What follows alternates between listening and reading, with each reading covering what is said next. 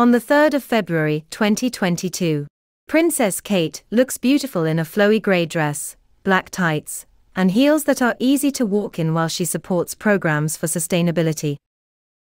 The Duchess of Cambridge shows how to dress in a proper and prim way.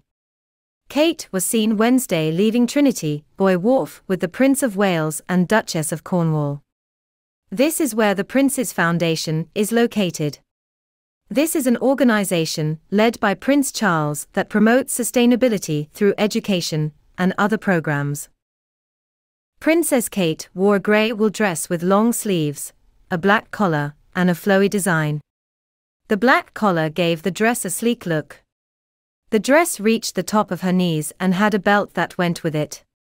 She wore a square black leather handbag with a crocodile pattern and a black ring hanging from the front. She also wore a pair of black tights. Kate wore a pair of black Tod's pumps with a pointed toe and a block heel to finish off her look. They were elegant and stylish.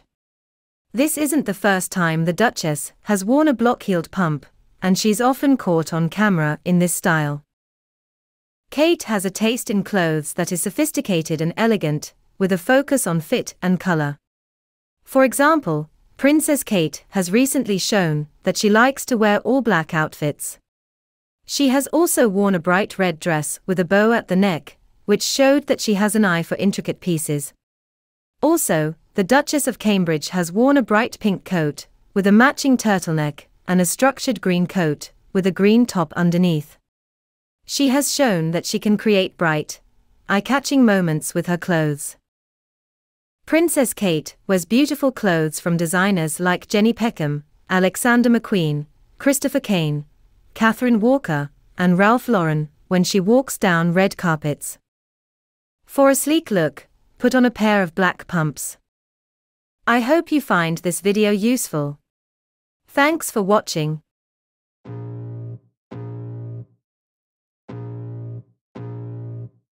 I can feel the blood creeping up from the heathens. Got will, got fight, got pride, got reason. If they wanna go eat